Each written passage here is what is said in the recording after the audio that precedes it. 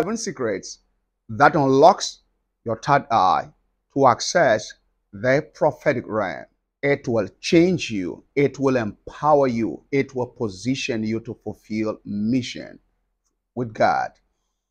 If you're new here, subscribe to my channel right now. Like this video, comment and share to bless somebody.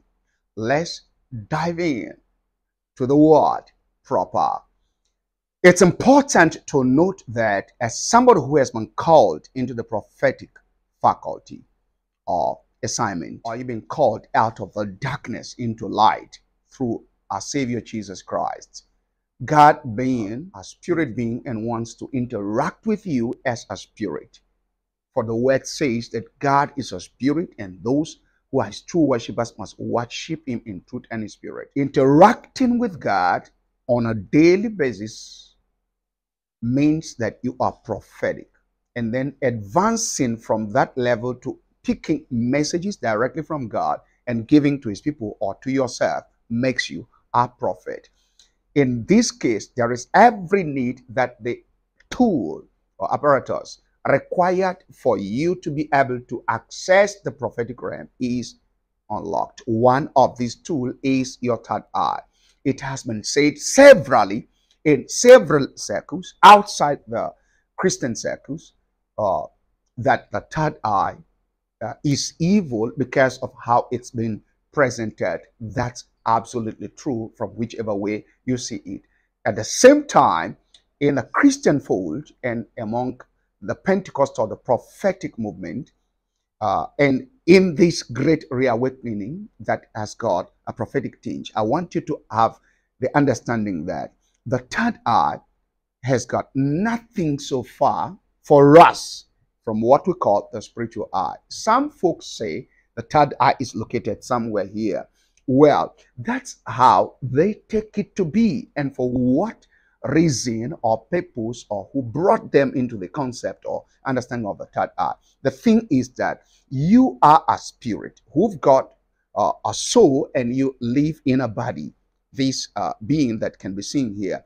Your spirit has got eyes, and because we are in the earth realm, we seem to develop our physical eyes first before the spiritual eye comes into picture at all. So when you start realizing the fact that you are a spirit, and that as a spirit you are supposed to be able to see beyond the physical eyes, there is that need that the eye that the spirit has now be unlocked. These are the eyes that makes you to become superhuman, where you have got greater ability with seeing things that the naked eyes cannot see, or even accessing secrets or details about things that people cannot appreciate with these their eyes. I hope that foundation been laid is good enough for you to find your grounds, so we can move into the secrets that unlocks your third eye, and then have you access the prophetic realm so you can prophesy to you. The first thing that unlocks your third eye that you must do is get a call. Everyone who ever came into a personal deal with God had a call. It takes a personal deal with God where you can now interact with God, appreciate God, his presence, and the things that he will show you directly or through his angels for you to be able to see other things as in you prophesying. So get a call. You're in the body of Christ, you've been saved, but you have to figure out what your call is. Is it into leadership? Is it into evangelism? Is it into business, entrepreneurship? What exactly is your use in the body of Christ? You should be able to know that. Is it into the prophetic or into the prophetic office? So you should be able to identify that and then stand by it or stand with it.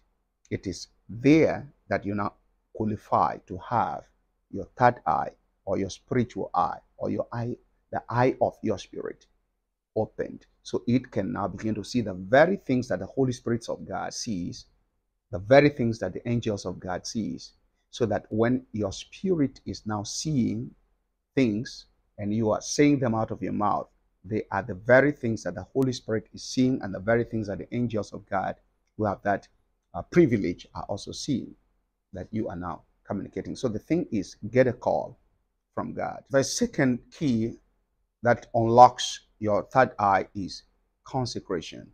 This talks about self-separation or personal separation. When he said, deny yourself, pick up your cross, follow after me, it talks about focus. It talks about a single-heartedness. It talks about not being encumbered, a lot of things, so that you are now concentrated.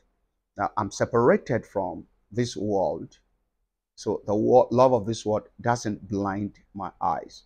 So I'm consecrated. Consecration here means to hallow, make holy.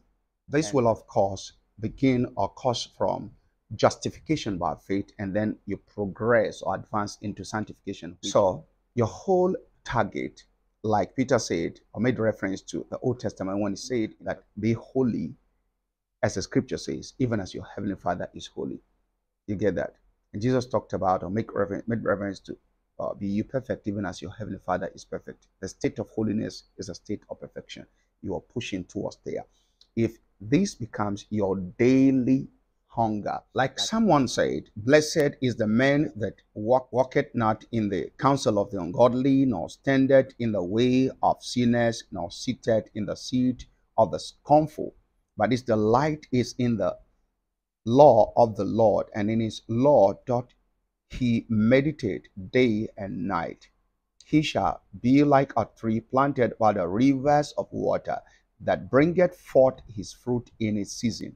His leaf also shall not wither, and whatsoever he doeth shall prosper. This will position you. Consecration here brings you into this class, and it will position you now to prosper in whatever you are doing, including in prophesying, in having your third eye activated, opened, activated, and then to begin to see in the spirit realm. So if you want to have the third eye unlocked, and then have the prophetic realm unlocked for you, and then you access it consistently, you must love holiness. You must love godliness. You must do it consciousness and with your all. And by the time you do it, you discover that by the day, your vision becomes brighter and brighter as you see. Number 3 point is praying in the Holy Ghost. There's difference between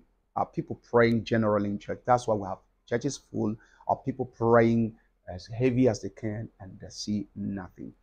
From somebody who now prays in the Spirit. To pray in the Spirit is to allow the Spirit of the Lord generate burden inside of you, and you allow the Spirit of the Lord to flow freely through your mouth, pouring out this burden before the Lord, and you allow yourself to be soaked with the burden that the Spirit of the Lord has generated in you, and allow your mind to travel through the utterance, the prayer points, and areas that the Spirit of God is tackling or capturing or addressing while using your mouth to pray. In the process, you become nothing but a biological microphone of the Holy Spirit, or a biological container of the Holy Spirit. That way, everything that eventually will be coming through your mouth as what you are seeing in the Spirit will definitely be those that are seen by the eyes of the Holy Spirit first, then your spiritual eyes. And hence, when you communicate the same, your prophecy will be accurate. And then this indicates or corresponds with the fact that your third eye is opened and your prophetic realm, or the prophetic realm, has been unlocked for you. The fourth secret is mentorship. I am hitting head on this. You look at in 2 Kings chapter 2, and then as you're looking from verse 1 in the scenario of the prophet Elijah about to be taken away from the prophet Elisha, and they came to Bethel, the sons of the prophets that were there told the prophet Elisha that your master is about to be carried away from you today. Let's move away from there to Jericho. He came to Jericho, and 50 of the sons of the prophets, that's student prophets that were under the training or school, or prophetic school of Elijah, were at Jordan. 50 of them, his own student Elijah, told the prophet Elisha, who happen to be somewhat like a senior student, a more closer a student to their master than they were. And they looked at him and they said, your master is about to be carried away from you today. You get that? How can 50 persons say the same prophecy and be correct? It is because they were mentored by the same man, operating under the influence of the same spirit. So, because Elijah cannot miss prophecy, the 50 of them could not miss prophecy. So, it matters who your mentor is when it comes to the prophet. You must pick somebody who is your mentor and rub on the oil of that mentor of yours. And you see wonders happening as you access the prophetic realm.